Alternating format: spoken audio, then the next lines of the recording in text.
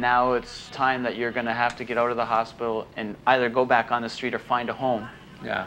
And the continual association with alcohol seems to be one of the big things that keeps you on the street or gets you off the street. Well, it's not necessary. A lot of guys that I know have places, like France, a lot of guys have rooms, but they still drink.